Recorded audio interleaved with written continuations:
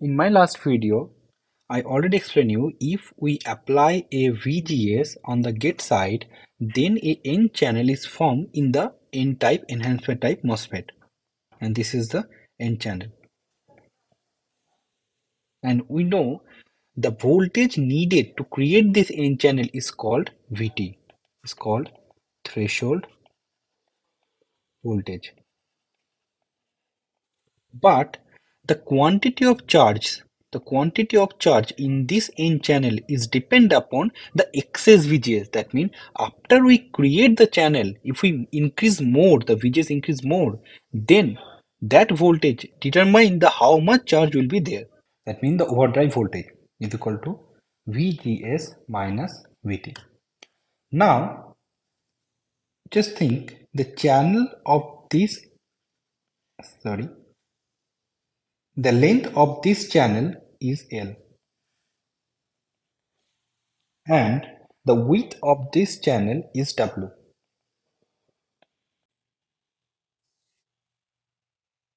So L is equal to length of N channel and W is equal to width of N channel. So the area A is equal to, we can write down W multiplied by L. Now let's see here. Here we have the metal plate. This is the metal plate. This is the N-type semiconductor, and here we have the dielectric. So these three will combinedly make a capacitor. And this capacitor is formed due to this silicon dioxide is the SiO2 channel. Okay, so now for this capacitor, we think COX is the capacitor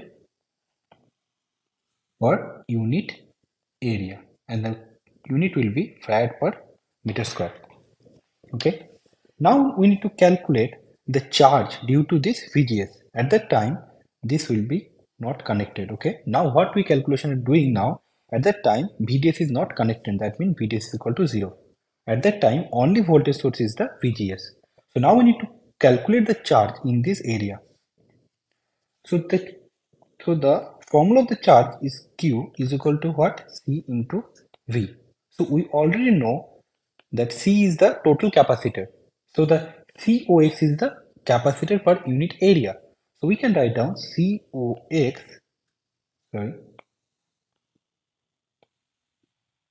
COX multiplied by A and multiplied by VOV. Why VOV? As this VOV determines that how much charge will be there in this N channel. Okay, as I already explained. So now just put the value of A, COX multiplied by W multiplied by L in VOV. Again, we all know C is equal to epsilon into D by A. This is the formula of the capacitor, right? Here, the epsilon means the epsilon of the oxide, Si2.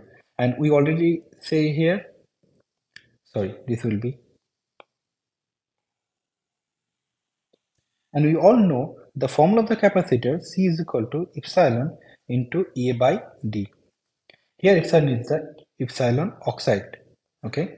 And here area is 1, as I already explained you here the unit area, so divided by D. D is the distance between the two plates. That means here if you see the diagram,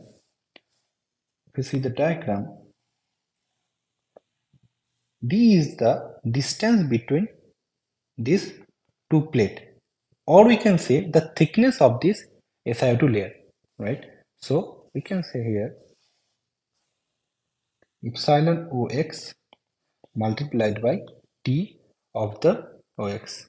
Okay, so this thickness is depend upon in the fabrication process how much silicon dioxide you want to coat in that layer. Okay, and okay, so this is the charge. So Q is equal to COX multiplied by W multiplied by L multiplied by VOV.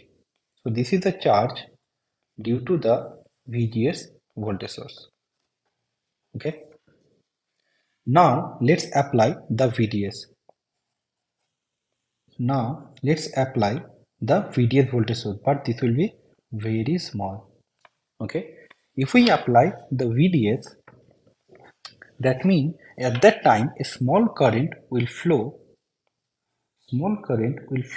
from this channel. That current we call it ID, is the drain current.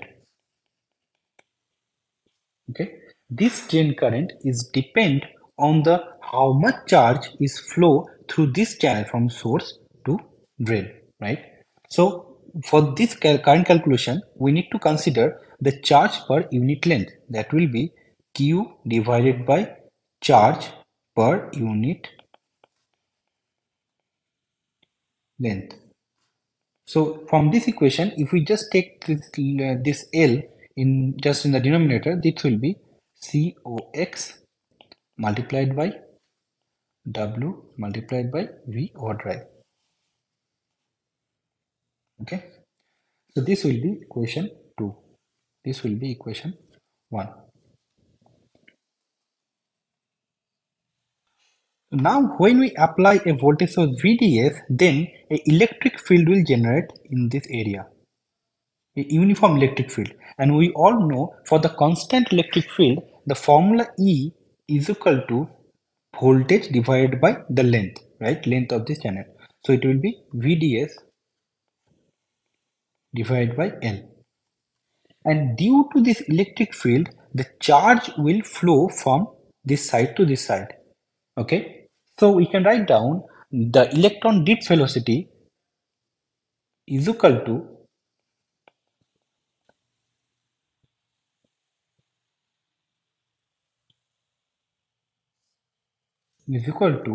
mu n multiplied by E. So mu n, sorry,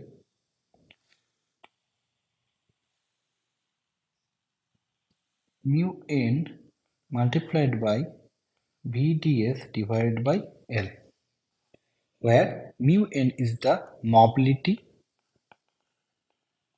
of the electron. Okay,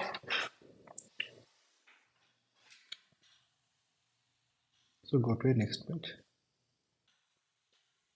So here we have the electron drift velocity, we have the charge per unit length, right? So the current ID, is equal to charge per unit length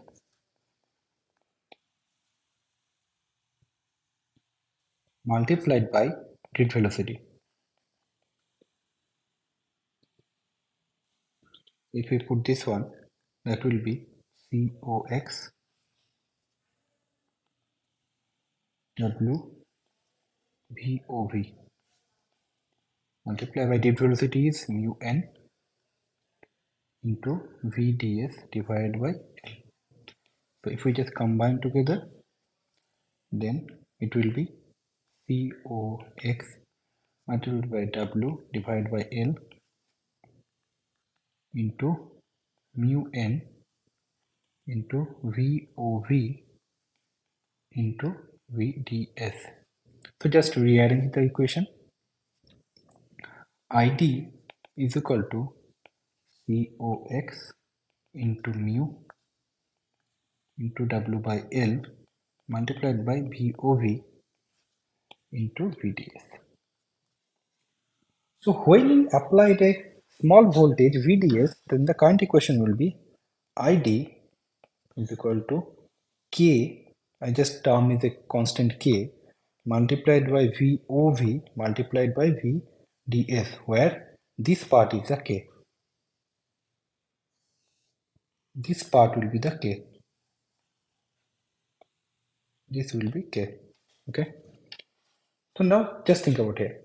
So ID is equal to, if we just put the value of VOV is equal to VGS minus VT multiplied by VDS. The VT is constant, K is constant, VT is constant. That means For a particular value of VGS, if we keep the constant VGS, then ID is directly proportional to the VDS. So if we make a plot,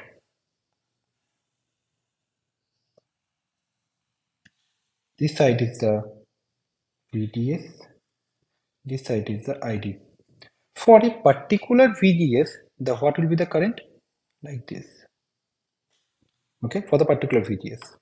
If we decrease the VGS, then what will looks like? So this will be VGS 1, VGS 2, this will be VGS 3. So you understand why this looks like this? So this one is the triode region, what I already explained in you in my last video. Okay. So when you apply a very small voltage VDS, then the current will be go linear like this. Okay.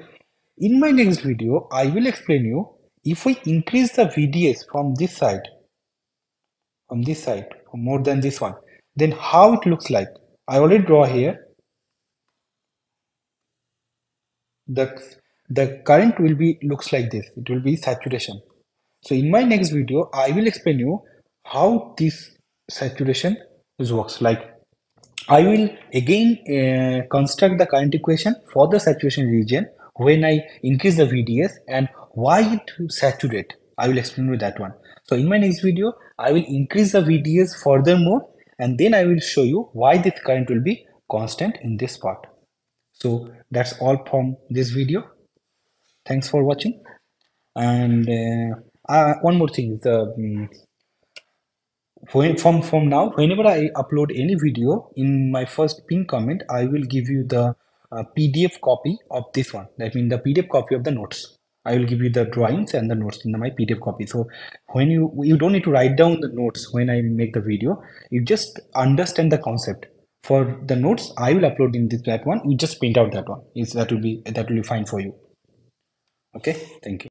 Thank you for watching my video and share this concept with your friend and like and subscribe my YouTube channel. Thank you.